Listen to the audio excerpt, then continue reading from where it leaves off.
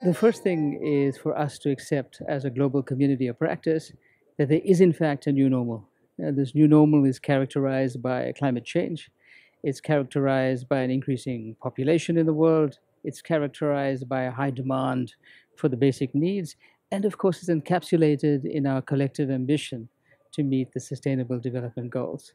Clearly, we need to do things very differently from the way we've done it before if we're going to achieve this. This means organizing for not only new solutions like new desal, new sanitation, recycling at scale, aquifer recharge, and a variety of interventions like that. It also means we have to do the current things that we do very differently. So we have to have a different way in which we're thinking about how we're progressing into the future.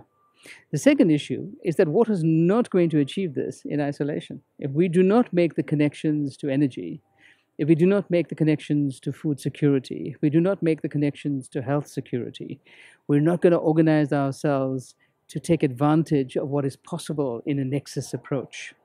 We have to do this collectively and have value-adding interventions that will not only achieve higher water security, but also achieve higher energy security, etc. We also have to do it in a way that removes the water risk away from the global risk register for the global economy. We must create an economy that has better water management that actually enhances the competitiveness of all of our companies.